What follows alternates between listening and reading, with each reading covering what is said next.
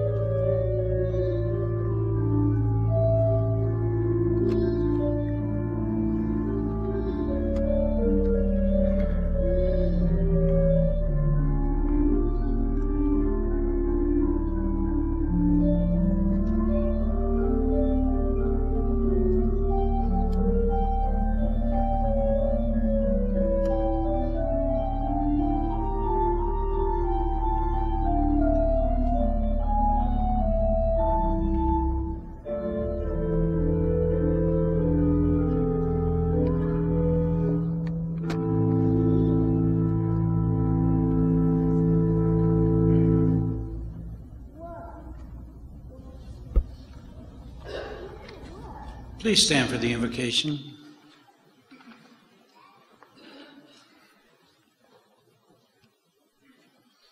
Our Heavenly Father, we invite your presence in our worship this morning. Come into our hearts and minds and wills to form into us the image of Jesus through the power and presence of his person. May we be filled with your Holy Spirit and go from this place refreshed to serve you and share love with others. We ask in Jesus' name. Amen. Please remain standing while we sing our opening hymn, number 229, All Hail the Power of Jesus' Name.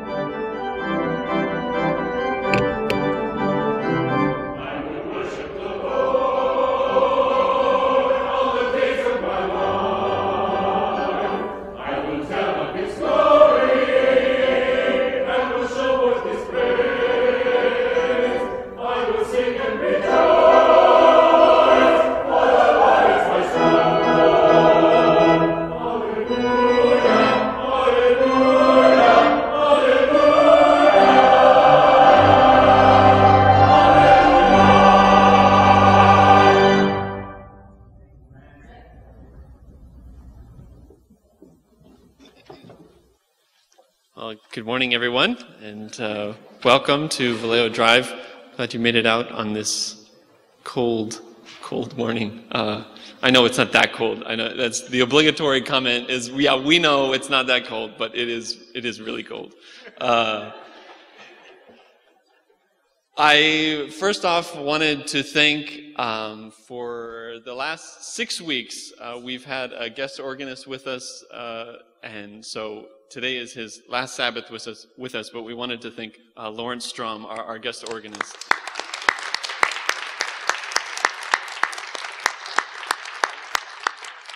Thank you, Lawrence, for blessing us with your gifts. I also wanted to remind everyone that right now, until Easter weekend, we are in this season of prayer and spiritual renewal. So what does that mean for us? Well, there are 3 programs throughout the week that we want to invite you to. One of them is Sabbath morning, so you're already here for that. That's good. We, on Sabbath mornings, are doing this sermon series called Journey to the Cross. That's going to lead us hopefully deeper into an understanding of the call of discipleship, what it means for us to take up our cross and follow Christ. But also on Wednesday nights, I really urge you to come out. On Wednesday nights, we're having a special series on spiritual discipline and how to sort of have a more practical and engaged spiritual life. So we invite you to come out on Wednesday nights. Dinner is available at 6 p.m., and the discussion itself will begin about 6:45, and at that same time is the kids program as well. So adults and kids both, please come out on Wednesday night. Really, really important and special programming. And then, of course, on Friday nights at 7:30, as part of this series, Praxis on Friday nights is offering a series on the 7 deadly sins and how to live a transformed life. So everyone is welcome to all 3 of those. So Wednesday, Friday, Sabbath morning, from now until Easter, we invite you to come and be a part of these programs. If you'd like a schedule, you can grab one of these. They'll be in either of the desks in the back after the service. Also in the back after the service is a sign-up for the Crop Walk. Crop Walk is a week from tomorrow, March 4, and this will help raise funds for to fight hunger both locally and internationally. So if you want to be a part of this, again, the sign-ups are in the back. Now, something else somewhat related to that, Irvin Henry has a special announcement for us.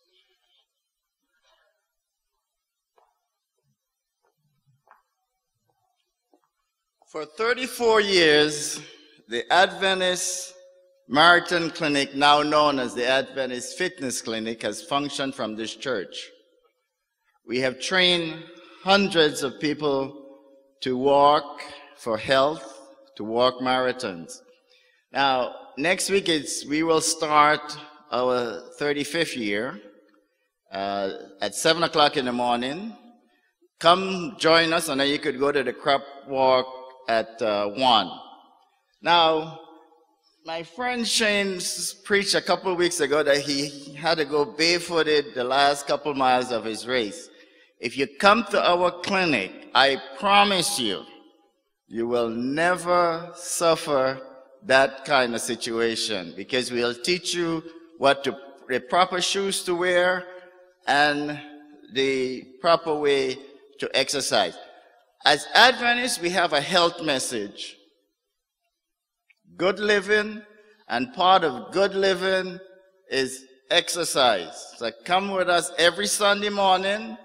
There are about 25 of us that are there. Many of them are not Adventists. I would love to have a few more Adventists to minister to the individual that comes. See you tomorrow, and the first of the new season will be on the 4th. Thank you.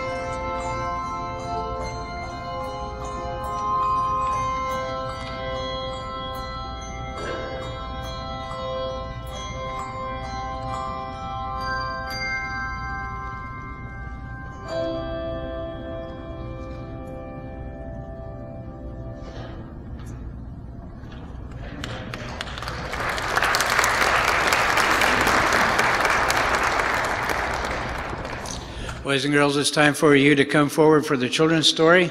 Come over here by the piano. And while they're doing that, we'd like to ask all the moms and dads and grandpas and grandmas and all the rest of you to just stand your feet, reach out and shake the hand and welcome someone nearby.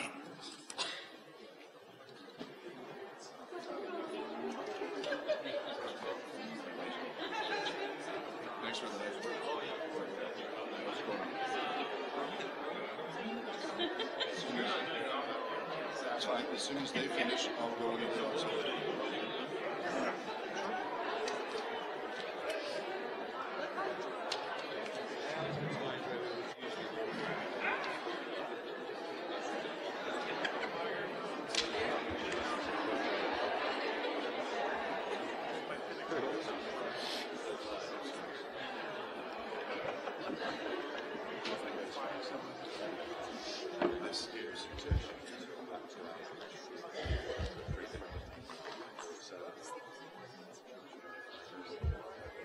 Good morning, boys and girls.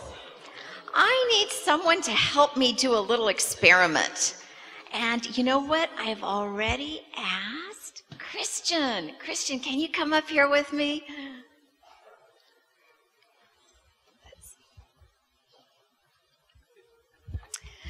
Do you want to look inside my little picture here and tell me what's inside? Yeah, some coins. What are those coins? Money? Yeah. Do you like money? Yeah. Would you like to have this money? Yeah. Okay, well, why don't you stick your hand in there? Okay, can you pick up those coins? And now we don't want you to drop those coins when you pull them out. So you're going to have to make a great big fist and hold on tight to the coins. Can you do that?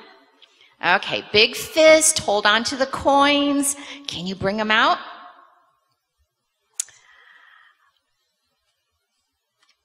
Wow, well, you noticed when it was really hard for him to pull the coins out when his hand was in a fist. Thank you, Christian. You can keep those coins. When we're holding on tight to something, it makes it hard for us to do other things sometimes. Let me tell you a story. There was somebody who worked in a hospital, and he saw a lady come into the hospital, and she was clutching something very tightly. And she was clutching it so hard that the doctors and nurses couldn't put the IV in her hand. They couldn't help her. They couldn't help her to get well because she was holding on so tight to a gold coin. She was saying, this gold coin is more important than my life. In effect, right? Well, often when we're holding on so tight to what we think we need, we're forgetting to let loose and let God do what God's going to do in our lives. Today, the pastor's going to talk about how if we want to be a disciple or a follower of Jesus, it means we have to deny ourselves. What do you think it means to deny yourself? To say no. To say no to yourself. Oh, but that sounds so hard. Does it mean to let go of the money inside the jar so I can take my hand out of it more easily? Kind of? What else do you think it might mean to deny yourself and to be a follower of Jesus? Like if you really want something, but you have to do something else. Yeah. If you have to make a choice between something and God. Yes, you're saying that very well. So let me just share with you a couple ideas of how we can do that. And these are some ideas that we were talking about at our adult koinonia meeting the last couple Wednesday nights. So one of the things we can do to deny ourselves is to actually fast. And there are different ways we can fast. We might just fast by saying, I'm not going to eat junk food for a while. And every time I crave some junk food, I'm going to say a prayer the craving for something, I'm going to use that to make me remember I want to connect with God more. Or maybe you want to fast from your video games or the games on an iPad. Or maybe you want to fast from having sweets all the time. You know, there are different ways you can fast. You don't have to just like starve all the time. But you just choose some way that you can stay away from something so that when you want that something, it reminds you to pray. Well, that's one way. And then another way that you can deny yourself is by doing something for others instead of for yourself. So an old-fashioned term for that is almsgiving. So a way you can do something for others is maybe to share something at school during recess or lunchtime. Or maybe you can see some trash on the ground and you can pick it up so that the world can be a prettier place for other people. There's different ways we can show kindness and do something for others instead of ourselves. So you just might want to think about those ways that you can deny yourself, and by doing that, you're actually reconnecting with God and turning your heart towards God and being a follower of God. Does that make sense? Okay. Well, enjoy Children's Church and have a happy Sabbath. Thank you.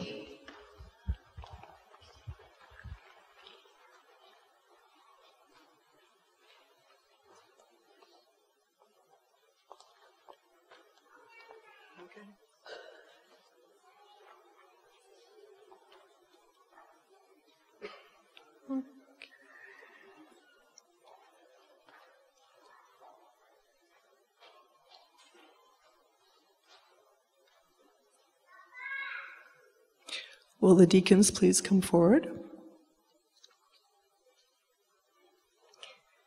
Today's offering is for a conference-worthy student fund. This is a cause near and dear to my heart. As you might know, I teach 7th and 8th graders how to write and read properly as an English teacher, and it's a challenge, but it's definitely where God has put me. But I wanted to give you an example of a reason, or some reasons, many reasons, to help worthy students. All students are worthy, let's be honest, okay? So this is not only a certain group, this is all students. If you look at the school where I teach, Glendale Adventist Academy, our teachers pray over our students every Monday morning specifically. We choose a different group of people.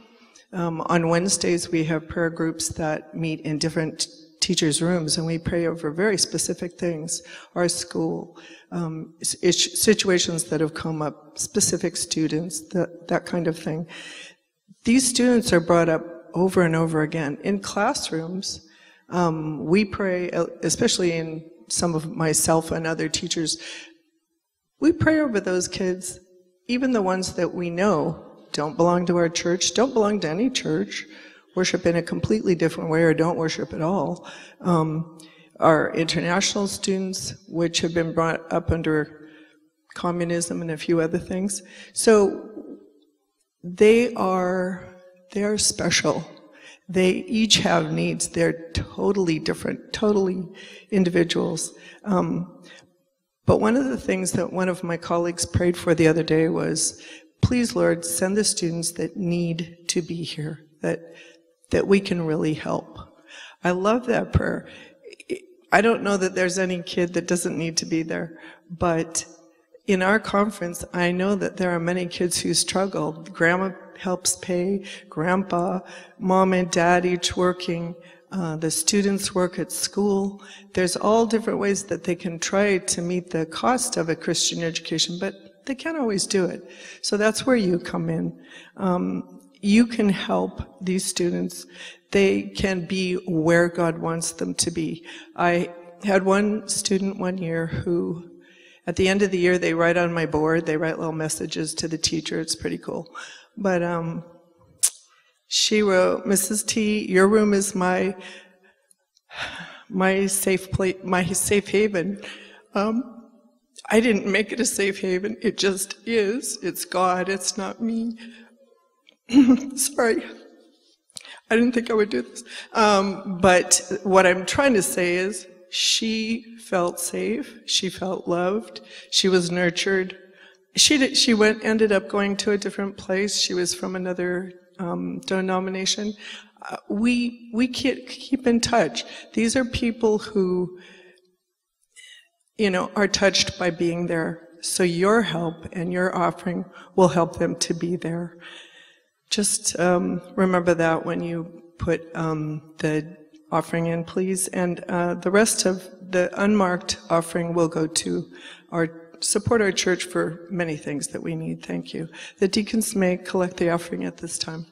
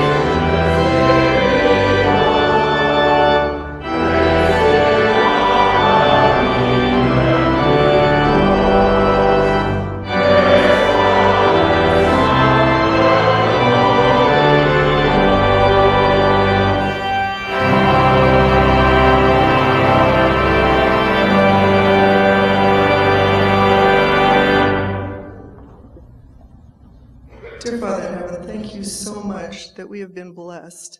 And when we have been blessed, we know much of the time it's so that we can bless others. Help us to do that today. Bless our students and bless our church and those around us. Thank you so much for those blessings. Help us to bless and bless. In your name we pray. Amen. Please be seated.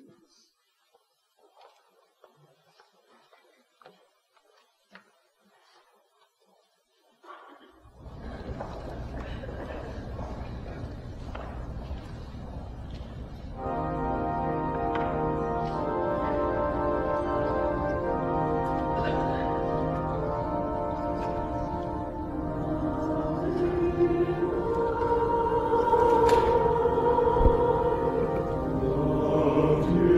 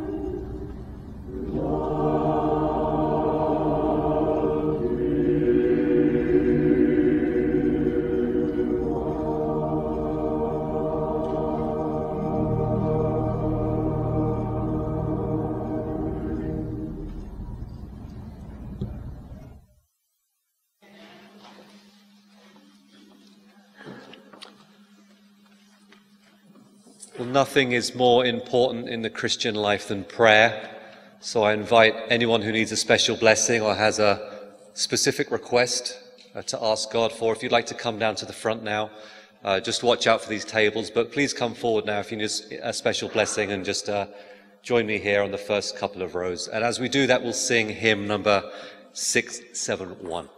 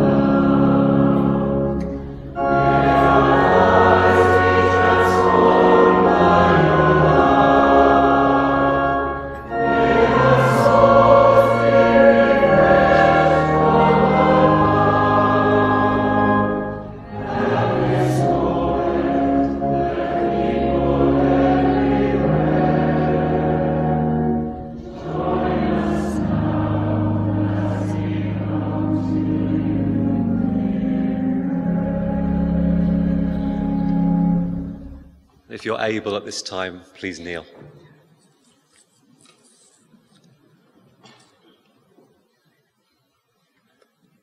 Father of grace and mercy, we come before you this morning with our thanksgivings and our supplications.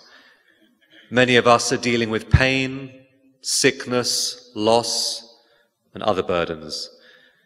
So may we take hold of your peace and comfort and trust you with our lives in the knowledge that you know what is best for all your children, and you work all things together for good.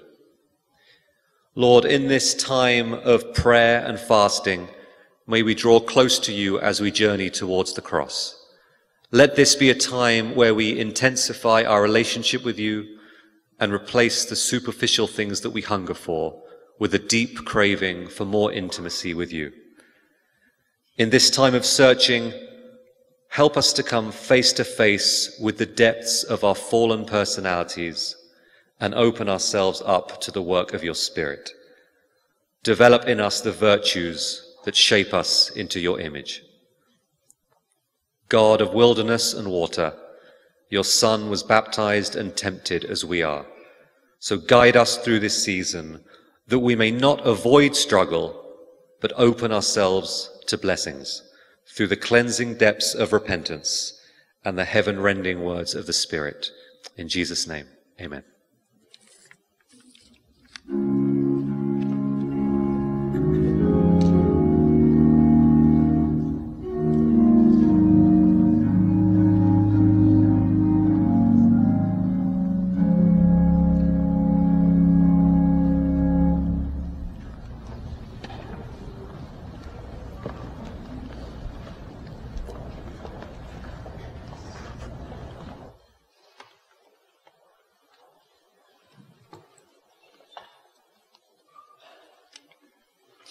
Today's gospel reading is found in Mark 8:27-38. I will be reading from the New King James Version. You may follow the reading on the screens. Now Jesus and his disciples went out to the towns of Caesarea Philippi, and on the road he asked his disciples, saying to them, "Who do men say that I am?" So they answered, "John the Baptist, but some say Elijah, and others one of the prophets." He said to them, "But who do you say that I am?" Peter answered and said to him, "You are the Christ." Then he strictly warned them that they should tell no one about him, and he began to teach them that the Son of Man must suffer many things, and be rejected by the elders and chief priests and scribes, and be killed, and after 3 days rise again. He spoke this word openly. Then Peter took him aside and began to rebuke him. But when he had turned around and looked at his disciples, he rebuked Peter, saying, "Get behind me, Satan, for you are not mindful of the things of God, but the things of men." When he had called the people to himself, with his disciples also, he said to them, "Whoever desires to come after me, let him deny himself, and take up his cross and follow me. For whoever desires to save his life will lose it, but whoever loses his life for my sake and the gospel's will save it. For what will it profit a man if he gains the whole world and loses his own soul? Or what will a man give in exchange for his soul? For whoever is ashamed of me, in my words, in this adulterous and sinful generation, of him the Son of Man will also be ashamed when he comes in the glory of his Father with the holy angels."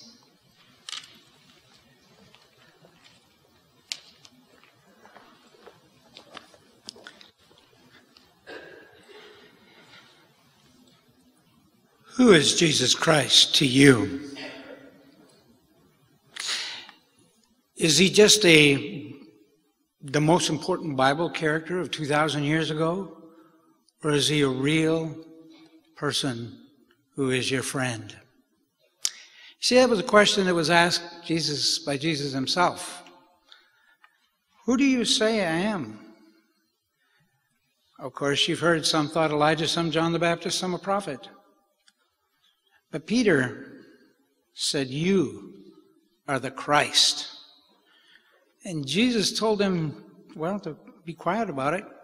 He went on to say that he was going to suffer. It's interesting that many times Jesus told his people that he was going to suffer, but they still didn't believe it.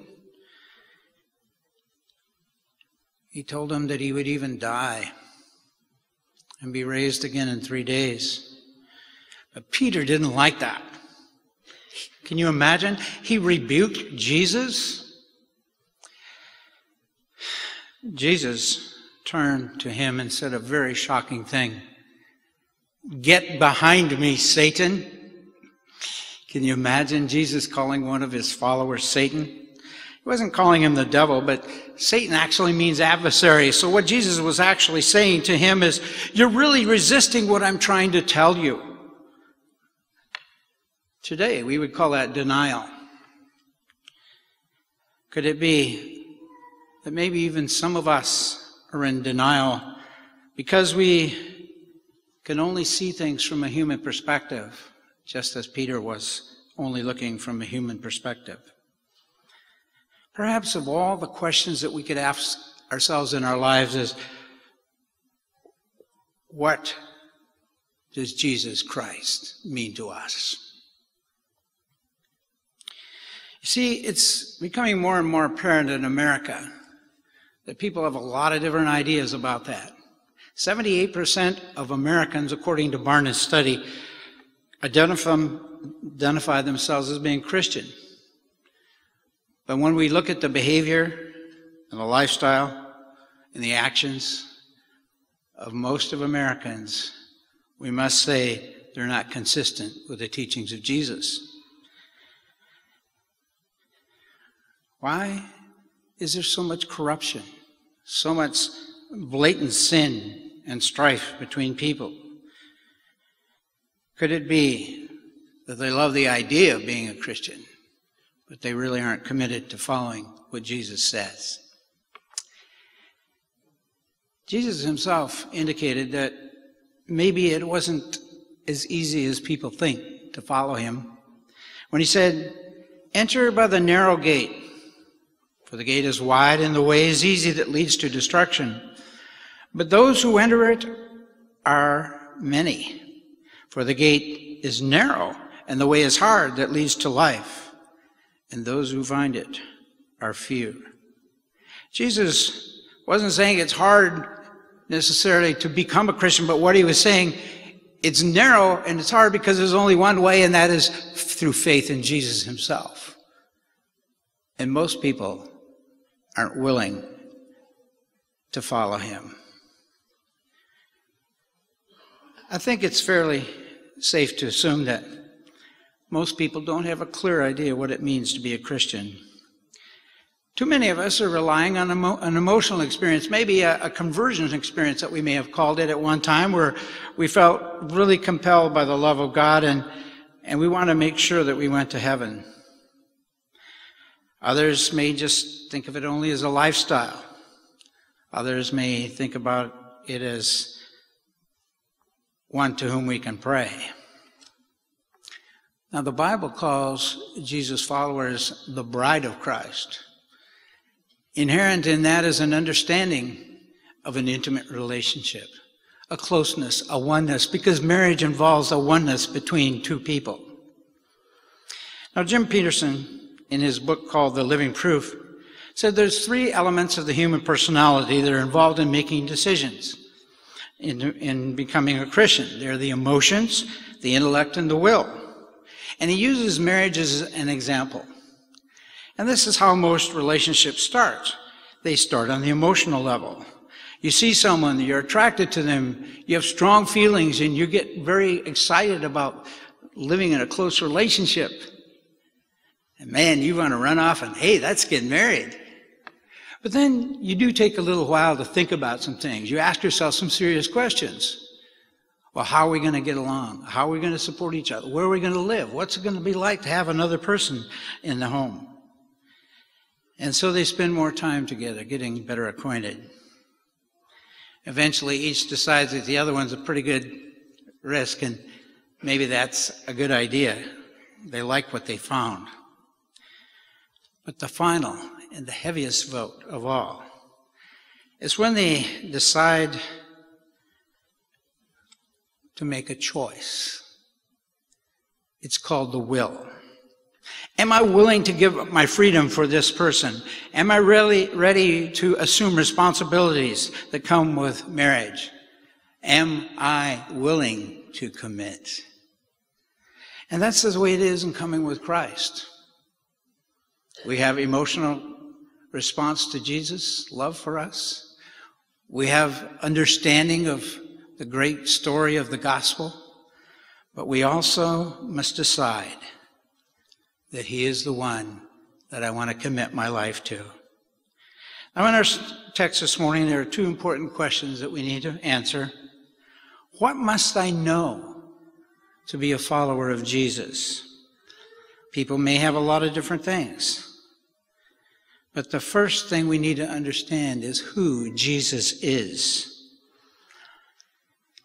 See, the people of that day, when Jesus asked that question, were just like they are today. There was speculation, there was understanding, there was projection. Some thought he was a good leader. Some thought he was a religious leader. Some thought he was a man of peace. And those ideas are still here today. But Peter came right to the core of the issue. He said, "You are the Christ." What does that mean? Christ means the anointed one or the chosen one. And for centuries in the idea of the Jewish heritage, there was a clear idea that the Christ would be the Messiah, the one who would come to save his people, the one who would lead them out of all of their problems. He would be the Messiah. See, even the Jewish leaders understood this because they asked him, "Are you the Christ, the Son of the Blessed?" And this is in Mark, the 14th chapter. And Jesus said, "I am." See, it's not enough to believe that Jesus is a good man or a great humanitarian. He wants us to know him as Christ, the anointed Son of God, who is our personal Savior. And this involves a personal relationship with him. Remember that Jesus said to the 5 virgins who came to the door who weren't ready, and they were knocking on the door? He said, "I never knew you." Salvation is a very personal thing. It's not a theory. It's a reality. It's not a philosophy. It's a relationship. It is a connection with Jesus. Jesus wanted his disciples to know that he would take on the results of sin and die a sacrificial death. So God, in love, gave up his own Son as a sacrifice. Paul explained this later in the book, second letter of the Corinthians. For he hath made him to be sin for us, that who knew no sin, that he might be made the righteousness of God in him. Jesus is our life giver. He saves us for eternity, but he is also giving his life for us now, that we might live with him indwelling in our hearts and minds. Peter just couldn't understand this idea. He was looking only on the outward appearances, but Jesus was offering more than a victory over the Romans. He was offering a victory over Satan and over sin itself. Peter had the idea that he would be a cabinet member, but Jesus wanted more than that. Jesus wanted Peter to share the good news of salvation. Later, Peter would understand this. And in 1 Peter 1:18 and 19, he says, For as much as you know that you were not redeemed with corruptible things as silver and gold, but with the precious blood of Jesus, of Christ, the Lamb, without blemish and without spot. He understood God's plan to restore us to a full relationship with him. Now, hundreds of years before Christ's birth, the prophet Isaiah described what would happen with this Messiah. He said, Surely he has borne our griefs and carried our sorrows, yet we did esteem him stricken, smitten of God and afflicted. But he was wounded for our transgressions. He was bruised for our iniquities, and the chastisement of our peace was upon him, and with his stripes we are healed.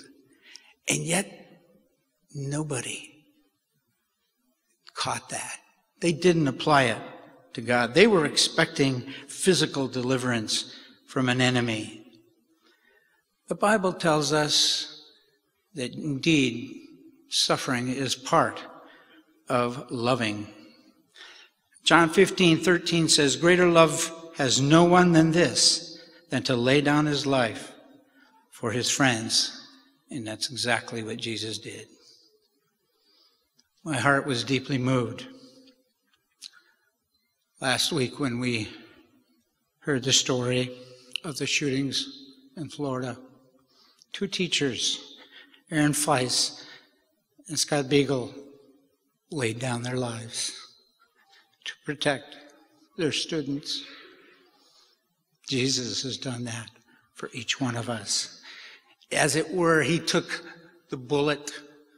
He died in our place. So to be a Christian is to understand who Jesus is, and not just a good man, but he is God, the God-man who came down to love, to redeem, to bring us back into relationship with him. He came and suffered and bled and died, and he paid that price. And he's given us the ticket, as it were, of restoration. And he's also offering us his life. His life means that he is offering us his presence and his power to come into our lives, to help us, to show us, to make godliness a part of how we live. That second question that we find in this is, what must I do to follow Jesus? And Jesus made it very clear. If anyone would come after me, let him deny himself, take up his cross, and follow me. Jesus was saying, there is a price. And he wasn't saying that you have to be doing something to achieve it, but what he was saying is, be willing to follow in my footsteps. Be willing to live the life that I'm going to give you. There's a man named Kenneth Clark. He's internationally known for his television series called Civilization. He lived and he died without faith in Jesus Christ. He admitted in his autobiography, however, that while he was visiting a church, that what he believed had to him was an overwhelming religious experience. He said, "My whole being was filled with a kind of heavenly joy, far more intense than anything that I had ever known before." But the gospel created a problem for him. If he allowed himself to be influenced by it, he would have to change. His friends and family would think that he had lost his mind, and maybe that intense joy was just something that he had simply imagined. So he concluded, and these are his words, "I was too deeply embedded in the world to change course." He felt the emotions, his mind understood, but he wasn't willing to follow Jesus. Is it possible that some of us find ourselves in the same place? Jesus said, in order to follow him, we must die. We must take up our cross. Unfortunately, we've trivialized it. And when something goes wrong or we face adversity, we say, "Oh, it's my cross to bear." But the cross that Jesus is talking about is a willingness to let go of my will and to live according to his will. It means not a physical death, but a spiritual death, one where we decide that his way, his life is primary. If we're going to be Jesus' disciples, he is calling us to give up all. We must die to the old life, the sins, the selfish attitudes and ambitions, the old ideas of success. Jesus is calling us to die to man's approval, to take on reproach and be crucified with him. So part of walking with him is being willing to know that whatever he asks us to do, it's for our benefit and blessing. The battle to die to self is not a one-time event. The Bible calls it a daily experience, dying daily. And every one of us understands that. It is a battle that I struggle with every day of my life. I know each one of you who truly is following Christ understands what I mean, because self just wells up within us. We're constantly battling the Spirit. And Jesus is saying, submit and let me take over. Every day, it's a new day. It's a new day to take on the life that comes through the Word of God, that comes through the Spirit of God at work in us, as we take in as it were, the water of life of Jesus Christ's life. And that's what he's calling us to do. Remember what Jesus said. Not everyone who says to me, Lord, Lord, shall enter the kingdom of heaven, but he that does the will of my Father, which is in heaven. Many will say to me in that day, Lord, Lord, have we not prophesied in your name? And in your name have cast out devils? In your name done many wonderful works? And then I will profess unto them, I never knew you. You see, we must let Jesus in. He's knocking at the door of our hearts and our minds, asking us to give our wills to him. He wants to come in and give us the power by his presence to live life according to his will. But we must die to self in order for that to happen. Now there's a second aspect to this following Jesus, and it has to do with enduring. Jesus described this a little bit in Matthew 24 when he was talking about the end times. and what those days would be like just prior to his return. He describes natural disasters, wars, and unbelievable persecution. He talks about false teachers and hard-heartedness of people. And he says in verse 22, and if those days were not cut short, no human being would be saved. It's pretty serious. There will be suffering. There will be persecution. But then in the next verse, he gives us this counsel. But he that shall endure to the end, the same will be saved. Hang in there. Keep trusting Jesus. Don't get discouraged by your own failures. Don't think that it's too difficult and give up. Endure, because Jesus has promised that he will give us all that we need. Our problem is that we're sometimes afraid to ask because we aren't always willing to do what he asks us to do. Jesus understood the way it would be, because in the parable of the sower, he talked about the 4 different kinds of soil which represent how we would receive his word and his life. Some was hard, meaning there's strong resistance against him. Some soil was rocky, meaning there's big things in our lives that we're not willing to turn over to God. And others there were weeds, things that become more important to us and crowd out and choke out the power of God at work in our lives. But then there are many who will give their life to Jesus and accept everything that he offers. And then the fruit of the Spirit is at work. The life of Christ comes in, and we have a life in Christ. These are the people that are going to be with him at the marriage supper of the Lamb. Jesus asks us to endure to belong to him. Starting out is usually a very wonderful thing. It's a wonderful conversion experience. But then there are bumps in the road. There are days that it's hard. There's days that it's a struggle. There are days when we're not willing to give in. It's when our flesh wants to do its thing, or when someone ridicules. Endurance is staying committed to Jesus no matter what happens. So there it is, Jesus' message to us.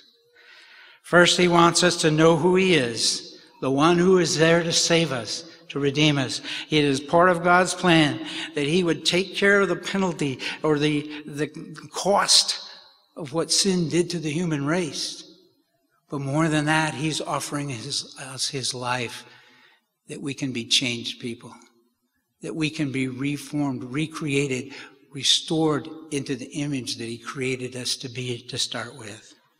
Jesus was not just a good man. He was the God-man. And what he did was to give us everything we need. The second thing he asks us to do is to let go of ourselves and our own desires to do our thing in order that we be willing to do his thing and to endure till the end. My call to you this morning is to surrender. Respond to his abundant love. Let Jesus fill your heart. Let him be everything to you that you will allow him to be. God bless you as you face the struggles and the challenges of life. Let's sing together a commitment song, the hymn, Holy Thine.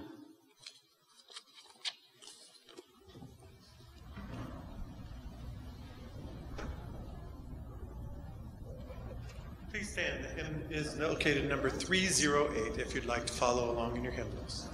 Teach me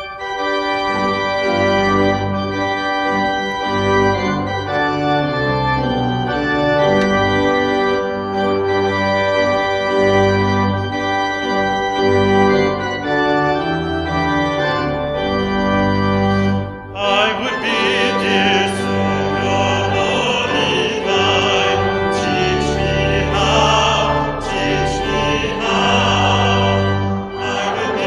thy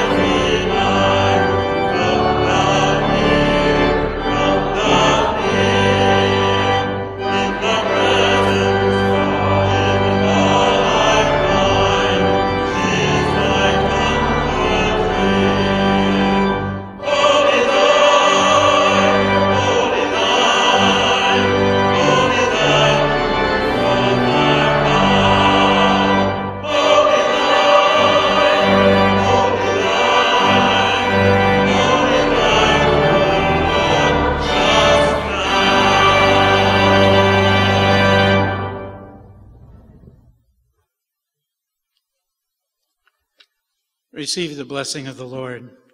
Now to him who is able to keep you from stumbling, to present you faultless before the presence of his glory with exceeding joy, to God our Savior, who alone is wise, be glory and majesty, dominion and power, both now and forevermore. Amen.